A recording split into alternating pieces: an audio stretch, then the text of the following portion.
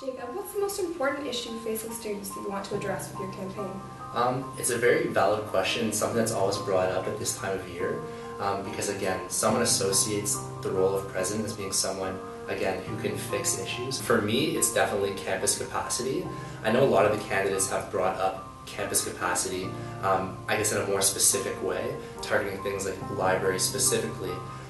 The reason why I wanted to have an all-encompassing type of platform point by just specifically saying campus capacity is because I feel like there's things right now that the MSU is doing to already work towards solving problems associated with the issue.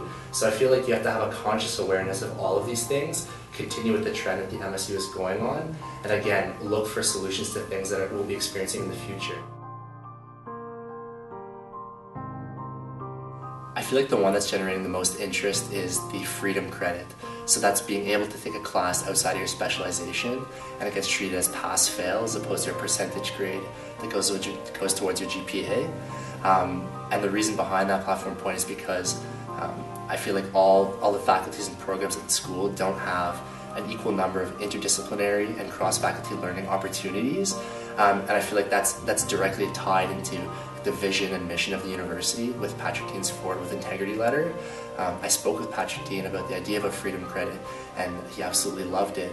I feel like all we need is student backing to incorporate something like that into curriculum at McMaster and allow students to explore their interests, again, without worrying about damaging their GPA or whatever they have going for them.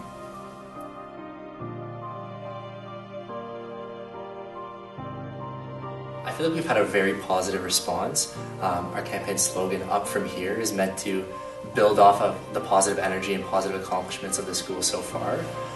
And I feel like our team has been generating buzz. And one of our primary interests is reaching out to students who aren't traditionally paying attention to what the MSU is doing in elections and getting them interested, involved, and engaged.